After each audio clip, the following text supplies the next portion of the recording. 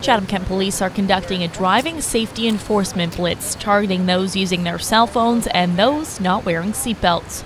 Officers are stationed at busy intersections across the municipality, peering into the windows of cars stopped at red lights and watching motorists passing by. Distracted driving is now the #1 killer on Ontario roadways, but police say some just aren't getting the message. One young lady here has gotten 2 cell phone tickets in 19 minutes, the same person. Officers have written over 125 tickets this week and say they welcome an increase in distracted driving penalties. Commonly it's, it was just a moment, or I'm stopped here at the light, or, sometimes initially people even start out with, oh, I wasn't doing that.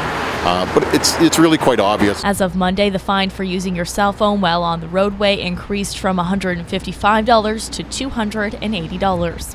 Ashton, Patis, blackbirdnews.com.